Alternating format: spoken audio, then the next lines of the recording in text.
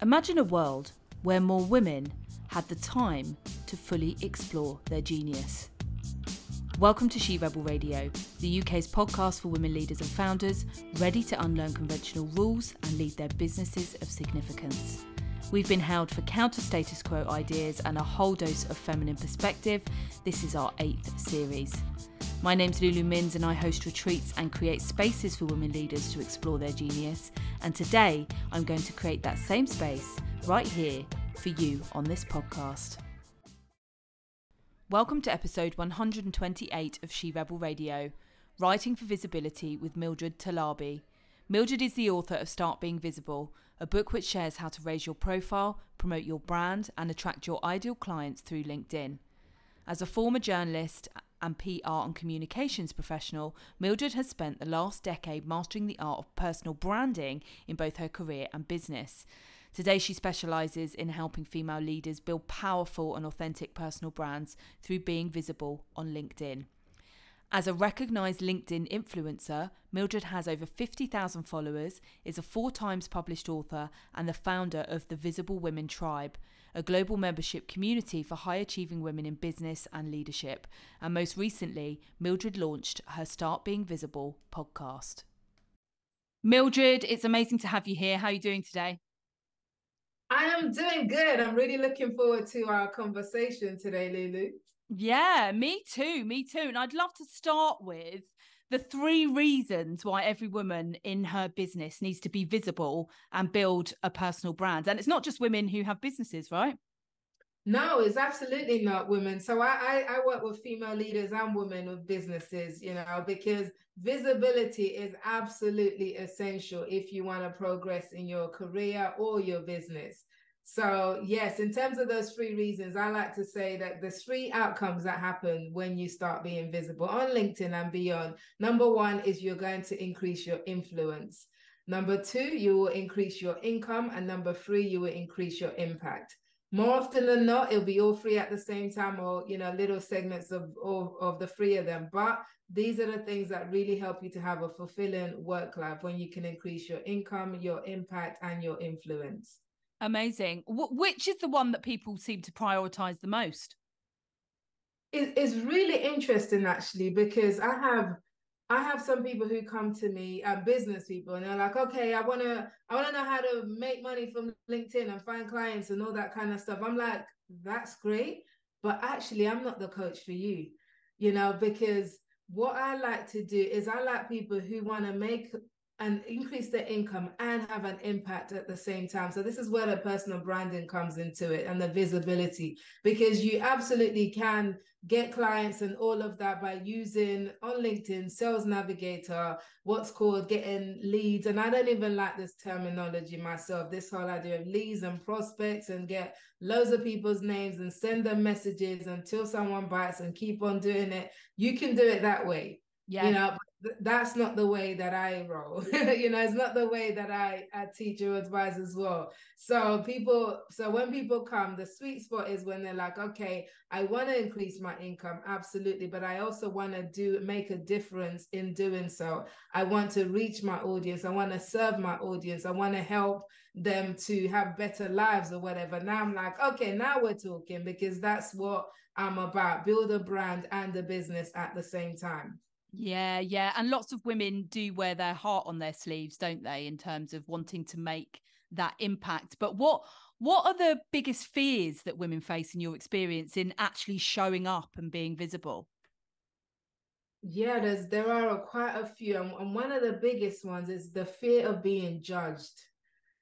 So it seems to be more common. I know that, and when I have conversations around this, I do have some men who say, yeah, I have some of these fears too. I'm like, absolutely, I know, but generally there's some things that we tend to struggle more with as women than men. So the fear of judgment is one of them. So this whole idea of before they show up, lots of women are like, what will people think of me? What would they think of my post? I wonder, they might think I'm showing up too much. Am I being too salesy? I don't want them to think I'm a spammer. Am I post connecting? And people that are in work will be like, what about my colleagues? I don't want my boss to think this. So there's all this whole thing of what we think other people think of us. That's like a big fear that a lot of women have that holds them back from being visible on LinkedIn. So Yeah. and what I like to say is like people don't even think about you nowhere close to as much as you think they do. No. Yeah, they don't do that. We're all concerned with ourselves for the most part. Yeah. No one cares as much as you think. But it's kind of representative, isn't it, of that? And I do a lot of women only events, and a lot of women, say, oh, it's so amazing to be in a space where I don't feel judged. It's that contradiction that we face as women, of even, from weight wise, don't be fat, don't be skinny, too skinny.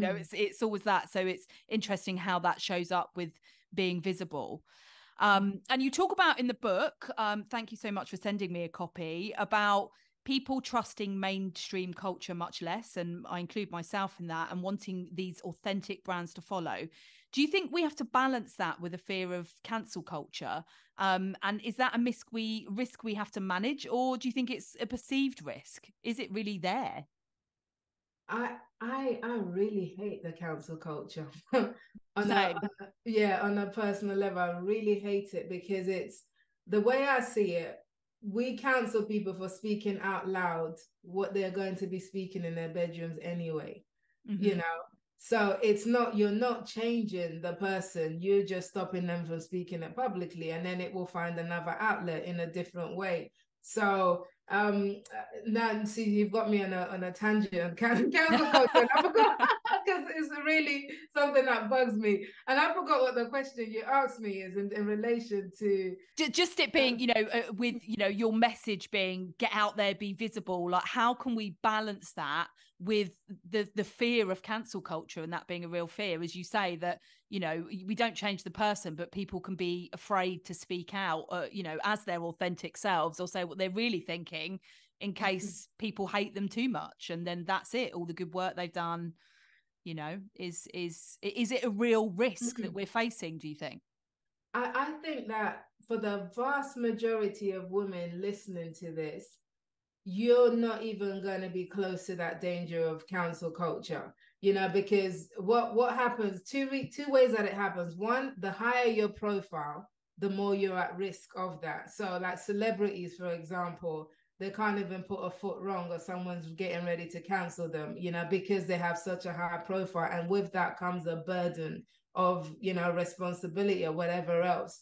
So for most of us, our profile, we're not gonna get to that place where we have that celebrity status where everyone's watching every single word that we say. So that's one. And the second thing as well is that in terms of the genre, so if, for example, you're on LinkedIn and you're talking about, I don't know, finance and personal finance and accounting, and that's your business, there's not that many controversial things that you can say within, Yeah. within the realms of personal finance and accounting. I'm Yeah. happy to be proved wrong by an accountant listening. Yeah, So that could be a really dodgy one, and share notes and get themselves into trouble that way, definitely. But is it something, you're not quite celebrity status, Mildred, but on LinkedIn, maybe so, 50,000 followers. Is it something you worry about, or is what you're talking about is not controversial enough, as you say? So the reason I don't worry about it is because I believe part of building an authentic personal brand is standing behind what it is that you say. So for example, and I also believe strongly that you can't build a personal brand without some personality. And this Yeah. is where the whole, you're saying, the whole cancel culture fear might come into it, because it's like, don't be afraid to share your personal opinions and stuff. Yeah. Now, does it mean that I should be commenting about any and everything and offering my personal opinions on anything? No, it doesn't. But in my realm, Mm-hmm. so in the realm that I cover, which is business, which is visibility, which is women, and sometimes I talk about social justice as well, because that matters to me. I come out and I put posts out about that, and I stand behind it. And I have had posts where people have disagreed with me. And that's absolutely fine, because guess what? You're not going to get everybody to like you, and that's not even a goal that you should aim for, because no one is liked by anyone, by everybody. No. So the whole point is like, and one of my early business coaches said this to me. She said you need to be comfortable with alienating in order to resonate. Yeah. So, which means be comfortable with alienating people who are not your target audience so that you can resonate with those who are. And Mm. that's how we build powerful personal brands, when we really strongly resonate with the people who are our audience, who want to hear from us. And those people who disagree, you don't have to counsel them. If someone says something negative on my post, I can reply with a comment. I don't have to block them unless they're just there to just be rude and horrible and trolling, and you've got nothing better to do in life than to go and do that on people's posts. But if they genuinely have a disagreement from what I said, I can engage in a conversation with you, and we can both leave that conversation still agreeing on different things, and that's okay. And with personality, you talk about, we need to have personality, and get out there and be visible. Do you find, because you, like me, work with women who run their own businesses, or women in leadership, find that women in leadership rather than in their own business struggle to find or trust that they can be safe with that personality more than, say, someone who's running their own business and doing their own thing? Absolutely. Absolutely. Because again, it goes back to that judgment thing of, oh, what will my, even I find even when they're high in senior leadership and they don't necessarily have, they have a direct report, they have bosses, etc., but they have freedom to do what they want. But there's also this whole thing of what will people think. So Yeah. they're a lot more calculated about how they are visible, especially in the beginning stages until they get more comfortable with it. And it's understandable because when you run your own business, it's your brand. You Yeah. know, it's you that you're promoting. So I can say something silly, but that comes back to Mildred. But when you are, when you're senior leader in an organization, now it's not low. Even if you say these views are my own, it's still going to come back to your company in some way. And there's that fear that people have of, am I representing my company in a way that, that is not negative? Yeah. So yes, definitely it is something that female leaders struggle more with than women in business, but it can be overcome. And I talk about this whole idea of employee influences in terms of as an employee, you've actually got more influence using your personal brand in that organization than the corporate brand does.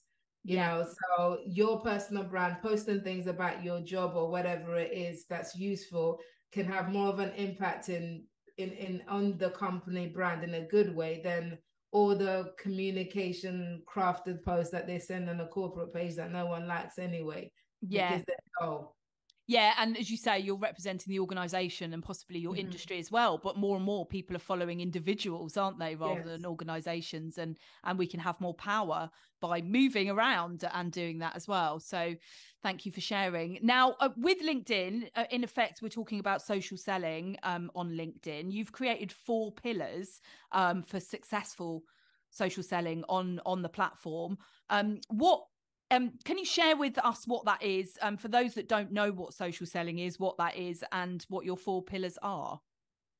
Sure. So social selling is this whole idea of, so traditional selling marketing is, it was kind of very much cold sales where you're beating people around the head with your message and trying to force them to buy. So this is where the cold DMs comes from. If you've been on LinkedIn even for a minute, you probably got like somebody message you out of the blue to say, hey, would you like to buy this service, or would you like to jump on a call to talk about whatever the business is that you have zero interest in, but they've got your name from the list of contacts and they just sending messages out there.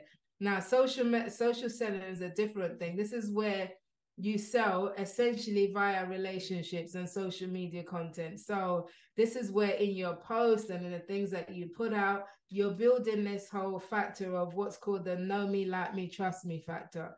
Yeah. So, and how it relates to the 4 pillars. So those 4 pillars of LinkedIn success are your profile, your content, audience, and engagement. So profile, content, audience, and engagement. Mm-hmm. So when you have all of these 4 things in place, and they're pillars because they're all equally important, having a good profile, putting out content, knowing who your audience is and finding a way to connect with them, and then engaging with other people on the platform, that sets you up to do social selling really well, because as you put out content that's helpful to your audience, and you engage with your audience in conversations, whether it's on your posts or in DMs, people will start to know, like, and trust you. And when that happens, they buy into you. And Yeah. when people buy into you, who you are, it's so much easier for them to buy from you when you're in business, or even if you're not selling anything. We sell ideas, we Yeah. sell certain thoughts, etc. We sell a vision, we sell a mission. People will buy that into that so much more when they're bought into who you are. And that's how building a personal brand and doing social selling makes that job a whole lot easier, and actually, I think, a lot more enjoyable than sending people cold direct messages that they don't want. Yeah, definitely. And your four pillars are like a table. You need all four of them to hold it up, Yes, as it were. And absolutely. as you started with profile there, I asked you before the interview to check my profile out, vulnerable share, everybody, and asked you to tell me what's the best and the worst thing about it. And to the audience, this is the first time I've heard it as well. Luli, it was the worst profile I've ever seen. Love Only it. joking, only joking. My heart took a leap. No, I've seen a lot of profiles in many, many years. So yours was really, really good. You actually got a really good profile, which speaks directly to your target audience in terms of it's clear who your target is women of a certain age. It's like you've got the radio, everything around what you put out on your profile speaks to your audience. And that's exactly what a profile should do. People mistake the profile sometimes, especially the about section, to be about them. So they'll go on and on about how they got these credentials, they got this, they got that. And it's like, okay, great. But as your potential target audience, I don't see myself in that. Yeah. So yours doesn't do that. You really do it well in terms of everything from the top to bottom, really speaks to and of your audience, which is excellent. My only slight improvement with your banner, which had a lovely picture of women with hands raised, I would love some words on there in terms of, okay, who are these exciting women with their hands raised? And is it something I can join in? So Yeah.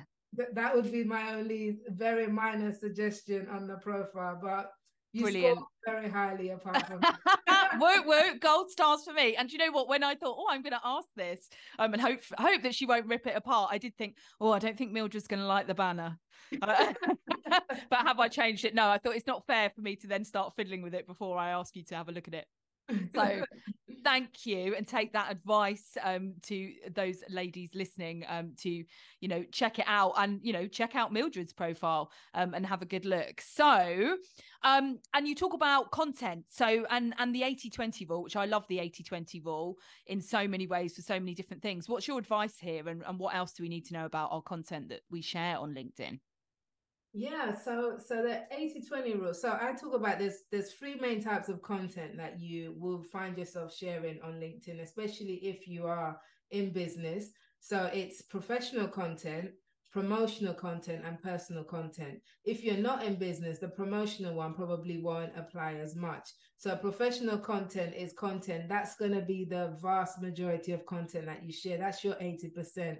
So this is the content that speaks to what you do as a professional. This is the content where you're serving your audience with things that are useful and helpful in their journey to whatever the transformation is that you do for them. So that will be the 80%. That's the content that you post most of the time. Now, the other 20%, you can split between promotional and personal. So promotional content for a business person is where you're directly asking for the sale.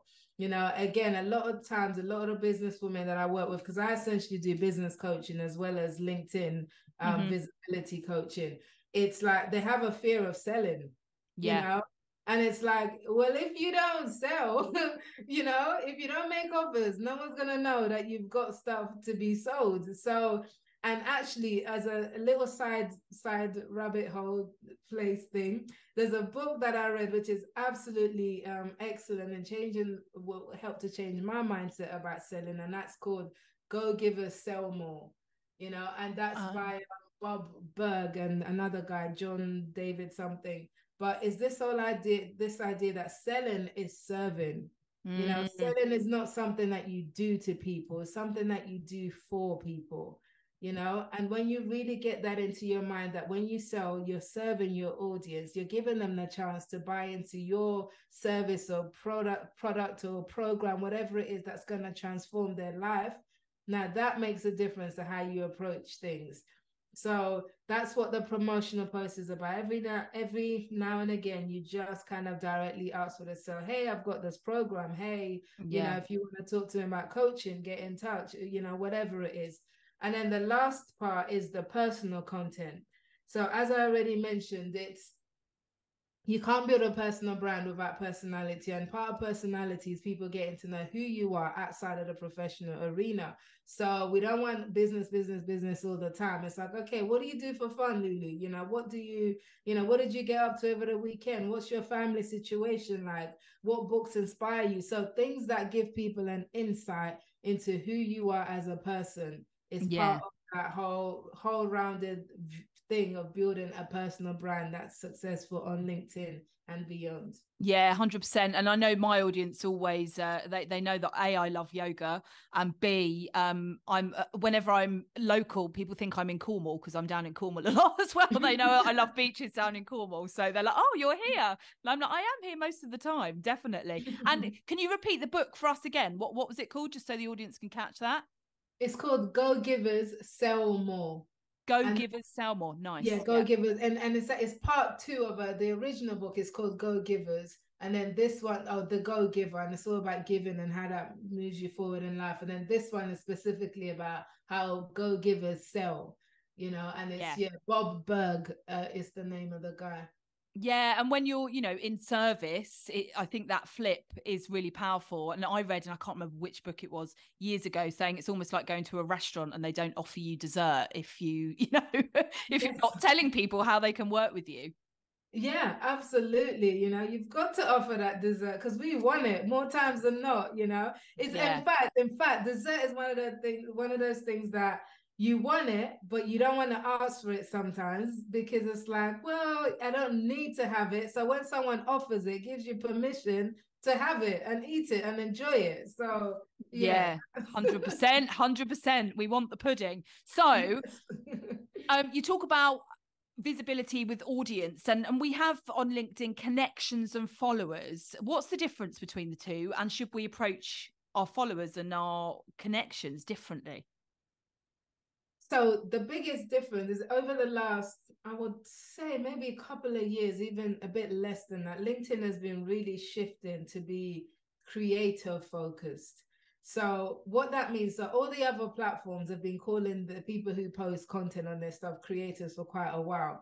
LinkedIn is only catching up. So now they're using the term creators and creator mode. They have creator managers to manage so I have a creator manager who, is supposed to help me, do even better on LinkedIn. That's Yeah. technically their job, But so in as part of that shift to really kind of recognize that the platform is a platform that welcomes creators, people who produce content, they've made it the default that it's now follow is what people do rather than connect.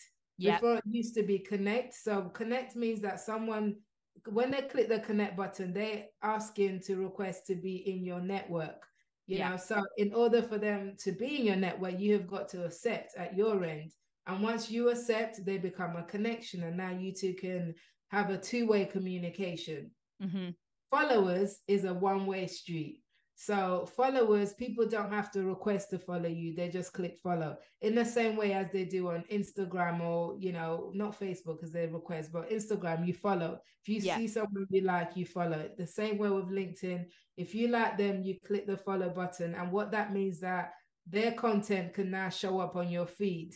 Yeah. But they might not have any clue that you follow them because I don't know, I've got about 10, 11,000 connections, but about 50,000 plus followers. So I don't know who most of them are, but there are people who have subscribed to my content. So essentially, the following allows people to subscribe to your content.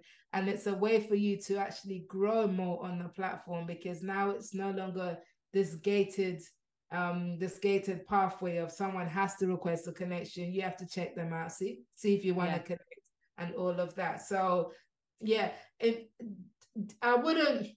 I would say actively reach out to people that you want in your network as Hmm. connections. So if you see somebody and you say, yeah, I think I'd love to be able to communicate with this person, actively reach out and connect with them. If it's someone you just like their content and you want to see more of it on your feed, then the follow is button is absolutely fine in those scenarios. Yeah, and if people are following you and you want to connect with them because they might be interested in you business wise, is that a good thing to do? Or Yeah, I actually regularly go through, well, I get my VA supports with this to go through my following list and see if there's anybody who's interested in there, who's in my target audience. And then she reaches out to them and says, hey, I'm good to see you following. Do you want to connect instead? And 9 times out of 10, they do. yeah. So yeah, it's definitely a good thing to keep an eye on a regular basis. Yeah, and then we get the I'm not sure why that person's following me. It may be for the wrong reasons, but Exactly. There's plenty of them. I get like retired builder in Carolina. I'm like, okay, but all right. he wants to know all about his LinkedIn, obviously, and how he can Of create an course. audience. Definitely, definitely. And what's happening with LinkedIn Live these days? Can anyone get access or is it still quite restricted? Oh, they've opened it all out over the last few years. So LinkedIn Live is allows you to broadcast live on the platform, and yeah, anyone could get access now. The only requirement that they have is that you activate creator mode. So this is just a feature that swaps your profile from the old version where connect is the main default to one where it's follow is the main default, and you can have hashtags under your name and all of that, which represent the topics that you talk about. So once you activate creator mode, and I think there's a minimum criteria of like you have to have like, I think it's about 200 connections. I can't remember exactly what it was, but just some kind of it's very low entry level. Okay. Then you've got access to LinkedIn Live, and I would highly recommend the use of LinkedIn Live. I love LinkedIn Live, and it's been a real asset in growing my brand and my business on LinkedIn. Yeah, amazing. I must. I've used Facebook Live for years, so I must jump on that. I think I thought I still didn't have access to it, so that's good to know. Yeah, no, you should. You should. You're way over the criteria for it. So you definitely should have access. Happy days, happy days. Yeah, and I love a live because I can't be bothered with fiddling around and editing and stuff. That's not my. I'm just like I used to be a litigator, so it's like it is as it is, right? There's no Yes. going back and changing it. But so talking about that engagement, LinkedIn Live's a great way to engage. What are other ways that we can engage on LinkedIn? Yeah, so engagement is really important. It's like the other side of the coin with content. So content is like without content, you're invisible. Without posting your own original content on LinkedIn, you're pretty much invisible. But engagement also lends itself to visibility when you're engaging strategically. And by this, I mean comments. Yeah. It's just commenting on other people's posts, other people's content is going to do really well for you for visibility, but also for building those all important relationships on LinkedIn and building a community. Now, when it comes to comments, it's not great post, nice, thanks for sharing, all of those kind of things. Those are not meaningful comments. I talk about leaving meaningful comments. So, for example, often on my posts, I would ask a question. A meaningful comment would be answering the questions, so Yeah. that is as simple as that. Or if you see a post that you like, and instead of just clicking like and moving on, take a few seconds to write in the comments why you like that post. Maybe Mm-hmm. something that they put there spoke to you. Put that in the comments, because one, that's good. Even if like the original person who posted it doesn't get around to see your post, other people who are also to see your comment, I mean, other people on there will see your comment. And sometimes that can raise, if you put a meaningful comment in the right place, that can gain you visibility from your target audience. So they will go and check out your profile, which must be good because remember, it's part of the 4 pillars. And they'll say, hey, Lulu made this comment. I wonder what else Lulu does. Check out your profile. Oh, Lulu's into supporting and championing women. That sounds like someone I want to follow. Hit the Mm-hmm. follow. There you go. You've got another follower. You're increasing your audience, your visibility, and it's good times from there. Happy days, happy days. Brilliant. Thank you very much. And how, you are the author of 4 books. How does writing a book help us become visible? And what are your top tips here? First of all, writing a book will not make you a millionaire. Let's just get that No, out there. really? So don't chase the income when writing a book. Do not, unless you're J.K. Rowling, you better think of your book as a marketing tool, a big, fat, giant business card, Yeah. one that also serves people, which is great. And it always touches me when people send me reader comments about my book and how it's helped them. I absolutely love that. So, how does book help with visibility? Book, it helps with your credibility as an expert. So if you can put it down in a book, a thing or two about that topic. So it absolutely helps with the credibility as an expert. It helps with the visibility. Now, not everyone is going to be able to access or see you. So my book has ended up in countries that I will probably never visit in my lifetime. But my book can get there, and that's the power of a good book. It also gives people access to you, where they may not be able to. So some people can't, they can't afford my coaching services one-to-one, but they can pick up my book for like less than £20 on Amazon, and that can help them get started on a journey to be invisible. So it opens up more ways that people can benefit from the knowledge and expertise that you have. And also, last but not least, speaking engagements, things like that. When you have a book, that is a really good way to for people to, one, know the topics that you speak about, and two, to get invitations to speak. So I speak about being visible. I speak about building your personal brand on LinkedIn, and having a book helps to open doors to some of those opportunities as well. Yeah, amazing. Opening those doors, and also giving structure to the things that you do know as well, because you've got to structure a book, haven't you? Yeah, absolutely. You've got to get it out of your head onto paper in a way that other people can understand. So yeah, definitely. Perfect. What is next for you, Mildred, and where can we find you? So I launched my podcast earlier this month, Start Being Visible, and that's my little passion project at the moment, because I'm all about raising the visibility of women in every industry. So Start Being Visible is a weekly podcast which comes out every Wednesday. So please subscribe to that. You can find it on all of your favorite podcast platforms, as well as on LinkedIn Live and YouTube. And if you want to find me, connect with me, I pretty much live on LinkedIn. I was going to say to the audience, they know where to find you. Yes, you can definitely find me on LinkedIn, but you can also go to my website, startbeinvisible.com, for more resources and things to get you started on your own journey to be invisible. Brilliant. Thank you so much, Mildred. It's been awesome to have you. Thank you, Lulu. Thanks for having me on here. Thank you for listening to She Rebel Radio. If this episode has inspired you, please pass it on and share with at least one other incredible woman. Don't forget to also hit subscribe and leave us a review. You can find out more about me and my work at lulumins.com or on most social media platforms.